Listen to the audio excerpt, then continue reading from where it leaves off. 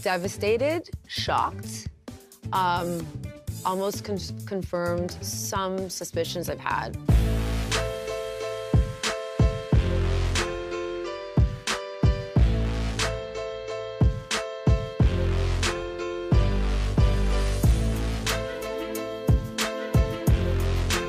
Looking back, there were some signs, and I maybe just ignored them or didn't like dig too deep into them, but for sure there were signs. You know, we were bonding over that. Right. We were working out together.